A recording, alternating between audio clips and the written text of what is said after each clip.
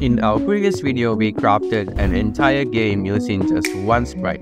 Now we are taking things to the next level, building a complete scratch game without any sprites.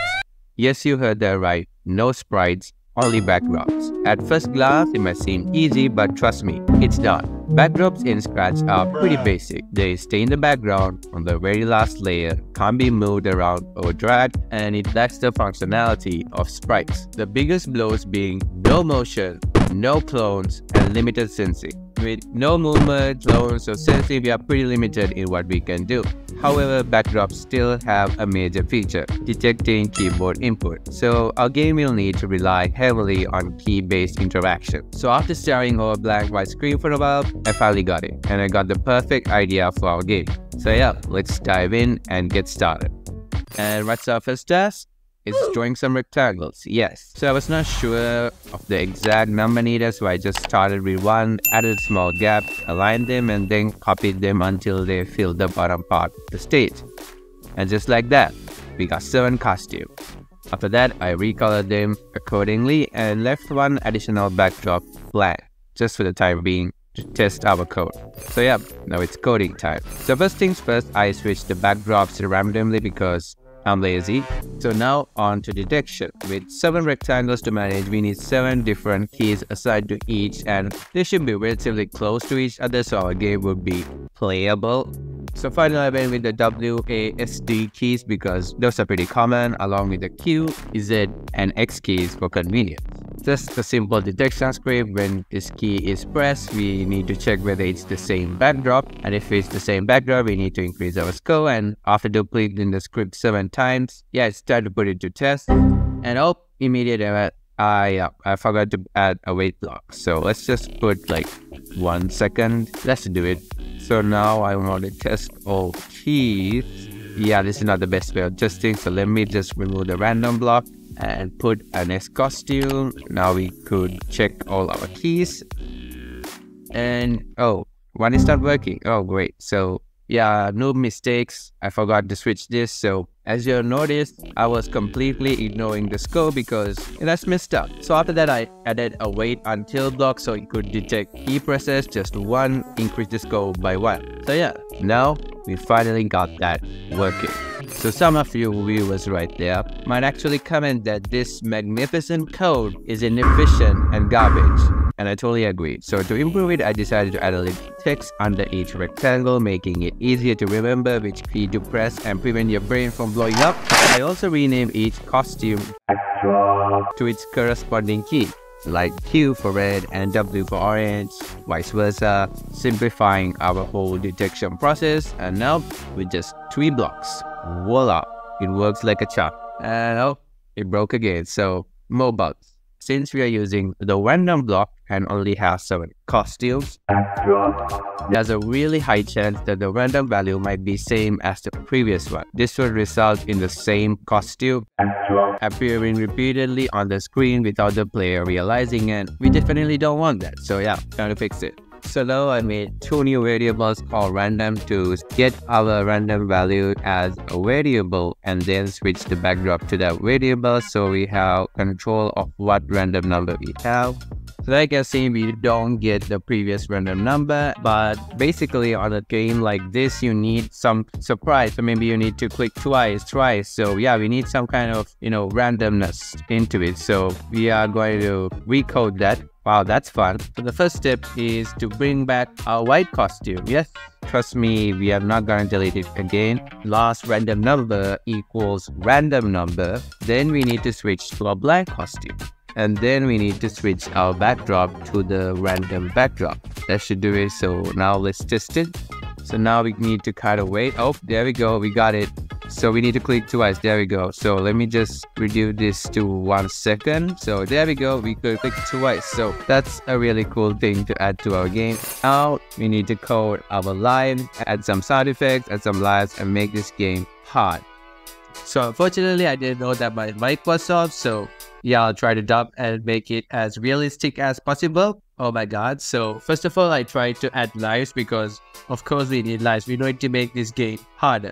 So I tried with 10 lives to start because this game is really hard. So each life would be decreased if you miss any of the clicks. So I didn't want our lives to decrease only when we miss any of the clicks. I want it to happen when we misclick anything. So if you press a wrong key, then boom, you lost the lives. And as you can see, our lives are working and kind of just now because our lives goes to a negative value as well. So we need to fix that. So that's a really easy fix. We just need to add some equals or lesser than and then set our game over.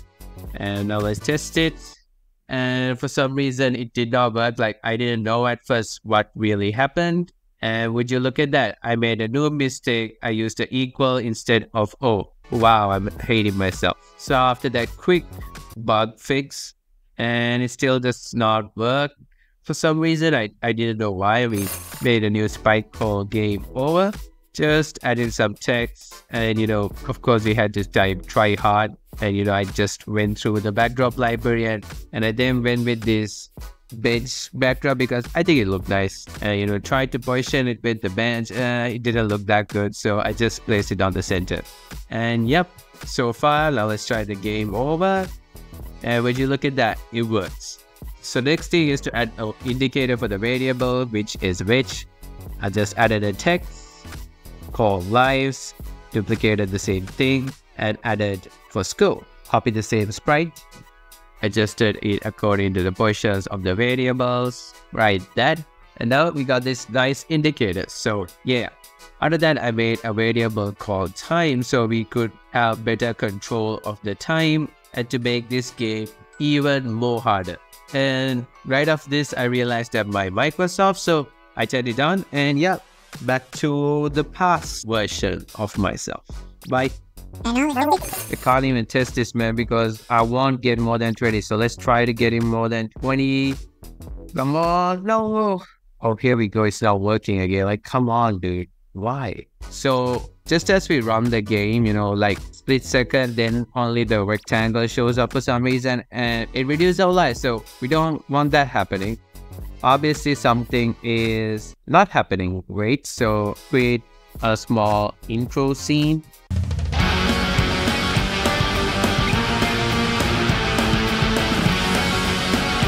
Then let's broadcast a new message called, oh my god, I hate you, Scratch. When we in fact click, we need to switch costume to our third one. Why do we have something called Q2? Q. That probably broke the game. I don't know.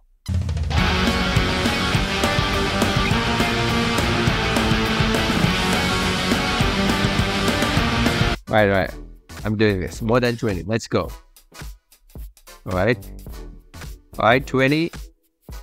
Yo, alright.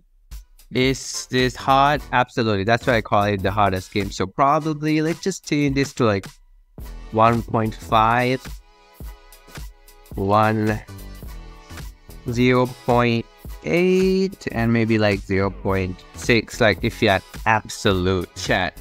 So now it's time to add some sound effects because it's really boring. Okay, interesting.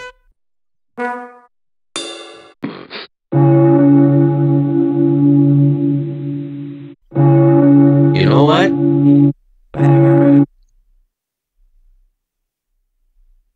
Let's try it.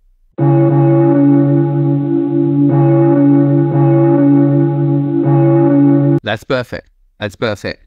No one should argue. So let's find another one.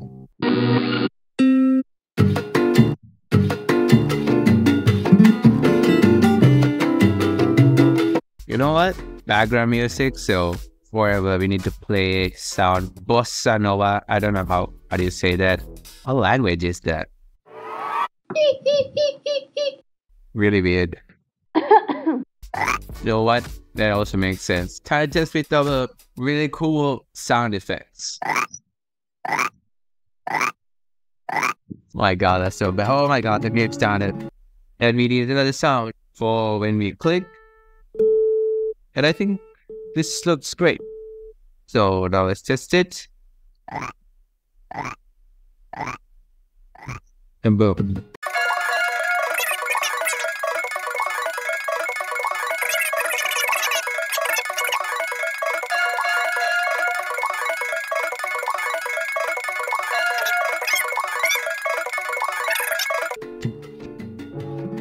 Oh my god, 49. Come on, duplicate. Oh, nice.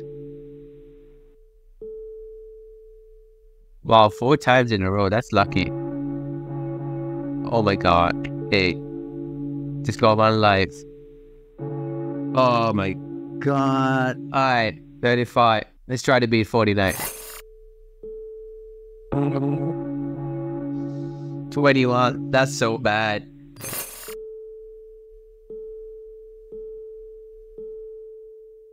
43. You gotta be kidding me. And now to switch on to the online editor. And if you're wondering why this looks completely different from normal Scratch, I'm using 3 extensions: Scratch add-ons, Scratch tools, and Block Live. And I've done 3 separate videos on that. Make sure to check that. Like, why did that tutorial thing pop twice? Why did that happen? So now it's time to make a global radio and dairy. So you gotta just set the high score right on here.